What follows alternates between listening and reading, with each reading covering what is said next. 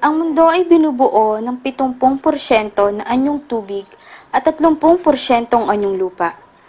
Tubig. Tubig na pinakamahalagang kailangan ng tao, hayop at maging mga halaman. Ngunit, ilang porsyento na nga lang ba ng ating anyong tubig ang natitirang malinis? Gaano na nga ba kalaki ang epekto natin sa tuluyang pagkasira nito? Ikaw, bilang tao, ano ang kontribusyon mo?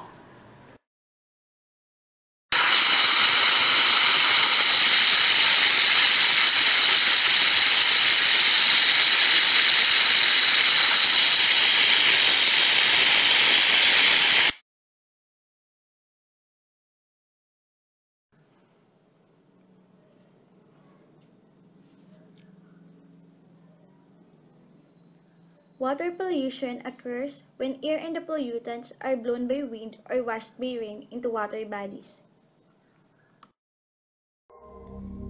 These are the causes of water pollution: sewage and wastewater, industrial waste, oil pollution, atmospheric deposition, marine dumping, nuclear waste.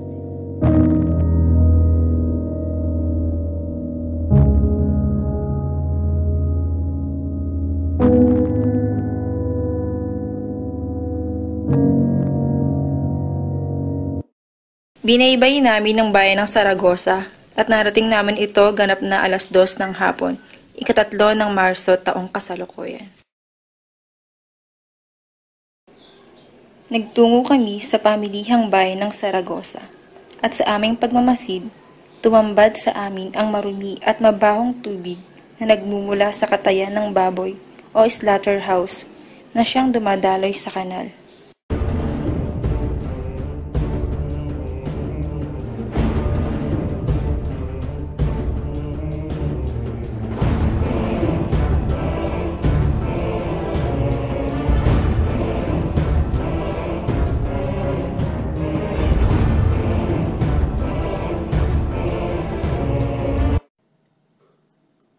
Sa aming paglalakbay, pumukaw sa aming atensyon ng isang sapa na aakalain mong malinis, ngunit ang katotohanan ay marumi ang tubig.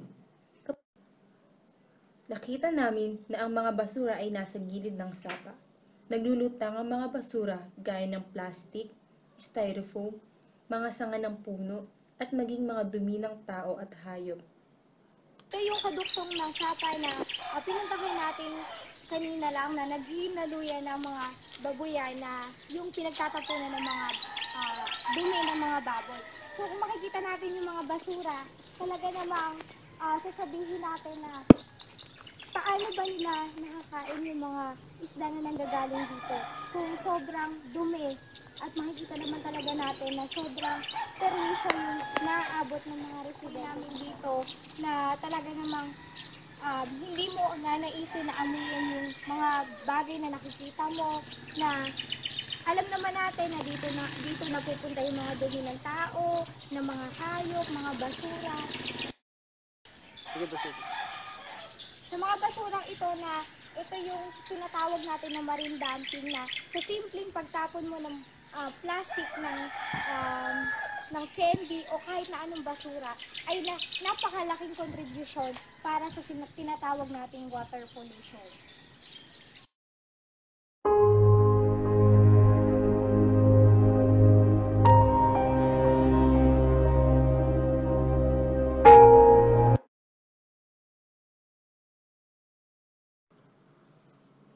Tumungo kami sa tinatawag nilang sapa ng amihan, na kung saan inalam namin ang gawin ng pamumuhay ng mga tao dito. Nakita namin ng maraming bata ang masayang nagtatampisaw at hindi alintana ang dumi at panganib ng tubig.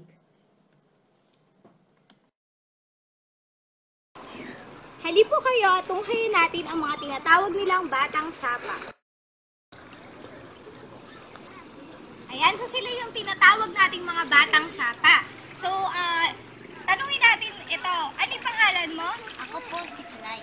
Clyde. So si Clyde, gano'n ka nakatagal dito sa ilog na to? Sa tira dito? Simula po ng bata po ako, dito na po ako naliligo. Tapos, dati po yung, sapa na po na to, hindi po malinis po ito. Pero hindi po ganito kadumi.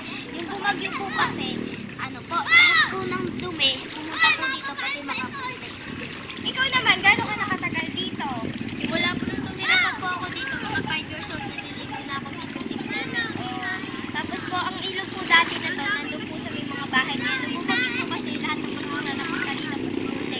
Ngayon po, yung mga bahay nagtayo dyan, hindi naman po talaga itong ilog na to yan. Dito lang po na itabon na buhupoy lupa. Kaya ito na po yung laging pag-usapan. Saan kayo nagsi-CR? Saan kayo umiihi? Dito po, yung mga bata dito. Tapos yung mga may mga CR. Sa mga CR, o kaya nag-CR matatanda. Mga bata lang po sumi-CR dito. Nakakasiyar po matatanda. Ayun. Dati ba, puro basura talaga yan? Hindi naman po. Hindi naman po.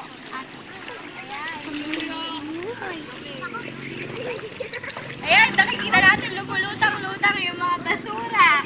Ayan. Ayan, nakikita mo, napakadaing nila. Yan yung mga tinatawag namin mga batang sapa.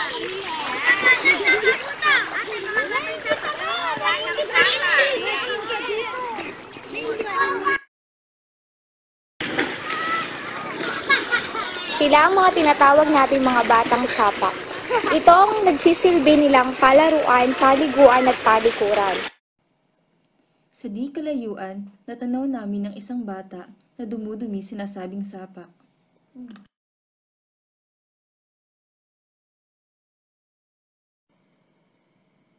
Nagpunta kami sa kabilang banda ng sapang ito at dito namin napag-alaman kung gaano kaitim ang tubig sanhi ng mga dumi at basura ng mga residente na naninirahan sa lugar na ito. Ano nga bang masasamang epektong hatid sa atin ng lumalalang polusyon sa tubig?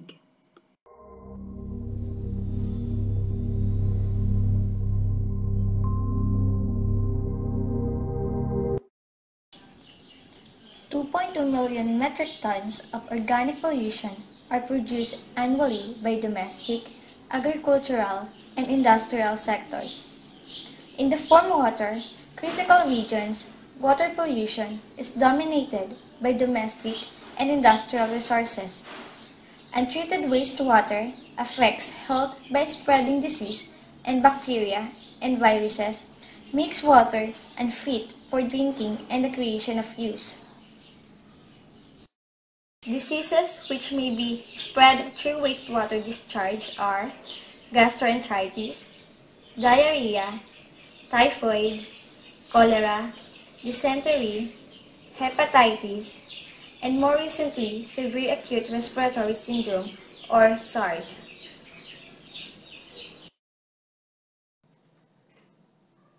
Aming tinungo ang isang istasyon ng tubig upang alamin kung paano pinoproseso ang paglilinis ng tubig na ating iniinom. Ayan, so nandito po tayo sa isang water market sa Saragossa, Nueva Ecija at alamin natin kung paano pinoproseso ang tubig na ating iniinom. Unang tangke. Kaya pagdating sa unang tangke na yan, medyo nililinis yan. Pagdating, ay doon pala sa isa na tapos dito babalik. Ang nagpapasarap ng tubig, itong tubig na nilagyan natin ng asin. So nilalagyan po natin ng asin yung tubig. Para po, ano po yung gamit ng asin, bakit po nilalagyan? Hindi, para yun. Para yung tubig niya, hindi magpasama ang lasa. Kasi itong dalawang to, dito pupunta ito ang pinakamalinis na lahat. Tatlo yung sinasalina na yan para yung inumin nating tubig, ma-purified talaga. Isang tubig. Yung pinaka-source po ng tubig, saan po talaga nanggagaling siya? Deep well. Sa deep well. Yan, so nalaman natin natin na yung tubig pala, yung source pala ay sa deep well. So makikita natin, ito napakadaing filter na. Ayan, so pinagdadaanan ng tubig bago siya maging isang para ma-purify, bago ma-purify yung water. So, sabi nga ni Kuya dito yung dumadaan, tapos ayan, so dito dumadaan yung tubig, tapos nilalagyan nila yan ng 6 na kilong asin para mas maging malinis at mas maging masarap every 3 days. So, atin din natin yung kanilang product. So, ito yun. Nila kung talaga bang makikita natin or purify ba talaga yung water. Ayan, so, yung tubig nila parang hindi mo malalasahan yung chlorine. Di ba yung iba kasi parang may chlorine sila. Pero nakita naman natin na based dun sa sinabi ni Kuya, talagang hindi mo malalasahan na iba yung tubig. Talagang purify siya. So, dito dito natin nakikita na talaga napakalaki na o napakahaba ng proseso na ginagawa para sa tubig. Eh, so Kuya, chinecheck din po ba ito ng government or yung talagang parang sabi nga yung sanitary na talagang chinecheck kung talagang malinis po ba? Oo, kasi di pwedeng hindi na-check every month yan. Chinecheck nila para makita nila yung tubig hindi nagbabago, masama na. Hindi na ako Eh, so narinig natin na talaga napakahaba ng proseso na pinagdadaanan ng tubig nating iniinom. So, di ba sabi nga one way to prevent water pollution is to conserve water. At yun nga yung pinakita sa atin ni Kuya ngayon lang. So, ngayon, salamat po sa inyo pagbibigay ng informasyon. Nalaman natin na yung tubig natin iniinom ay dapat nating siguraduhin kung ano ba talaga or talaga bang malinis talaga yung ating iniinom para maiwasan natin yung iba't ibang sakit.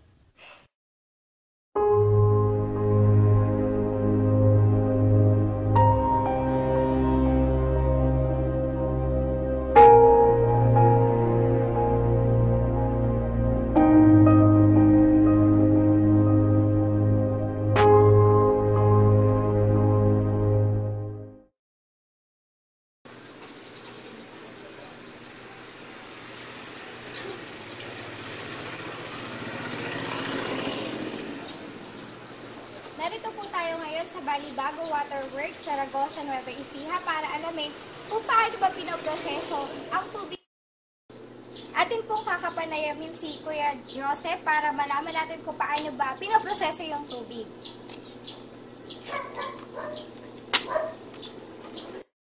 Chlorine yung drum na lalagyan nyo naman ng tubig. So, tingnan natin kung bakit ba, tanong natin sa kanya kung bakit ba nilalagyan ng chlorine yung tubig.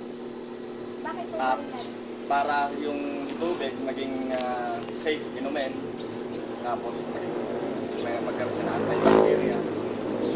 Pero wala po bang side effect yung paglalagay nyo ng chlorine? Wala naman kasi tinetest naman to ng sanitary monthly. Sila din ang nagkukuha kung gaano karami yung chlorine. So, pwede po ba namin makita kung paano yung ginagawa yung proseso na ito? Oo, ito, 1 kilo. Bali, 1 kilo, 1 araw. Araw-araw kami nagtitimpla. Yan ito, yung timpla namin. Yan, Reserva lang na. tapos, direct pumping na naman siya. So, nakikita natin napaka-raming dinadaanan ng tubig na to. Ayan. Bago natin siya mainom. So, nakita natin, nalaman natin na hindi pala masama yung paglalagay ng chlorine dahil yun yung lumilinis sa tubig para mainom natin.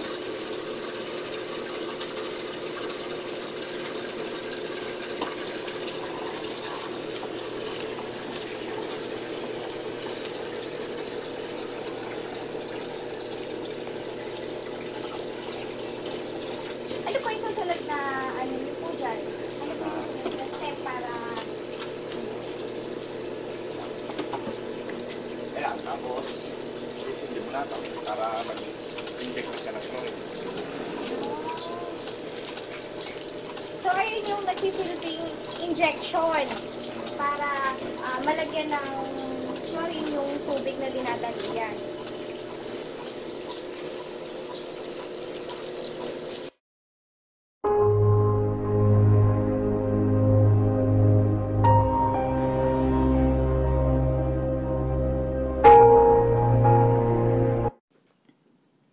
Nagtungo kami sa isa sa pinagmamalaking ilog ng Nueva Ecija.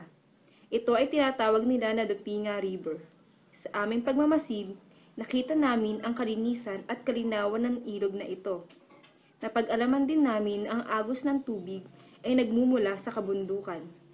At ang kalinisan nito ay patuloy na pinangangalagaan ng mga taong naninirahan dito.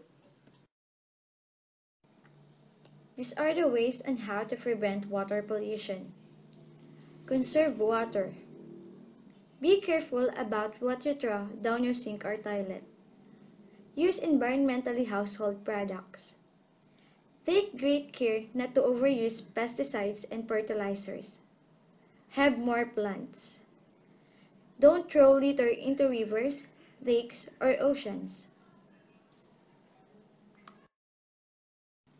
Tayo, bilang tao ay malaki ang bahaging ginagampanan sa ating mundong ginagalawan. Biyayang bigay sa atin ng may kapal, yaman din namang ating pahalagahan, upang nganit ni inang kalikasan ay hindi maranasan.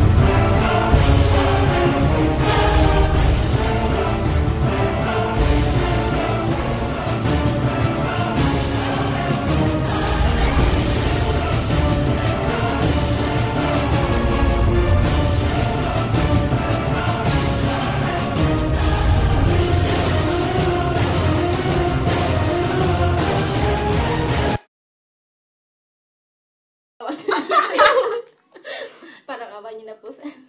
Pasan niyo na po kami, sir. Sir, tignan niyo yung mga mukha namin. Haggard na po. Parang awa niyo na po. Ipasa niyo na po kami. Ikaw huwag kang lumandi. Ay, nakapost na ako. Sir, ipasan niyo na kami. Nagmamakaawa na kami. Para sa future namin to. Yun lang po at maraming salamat. Wala, di nakakatawa. Giyom!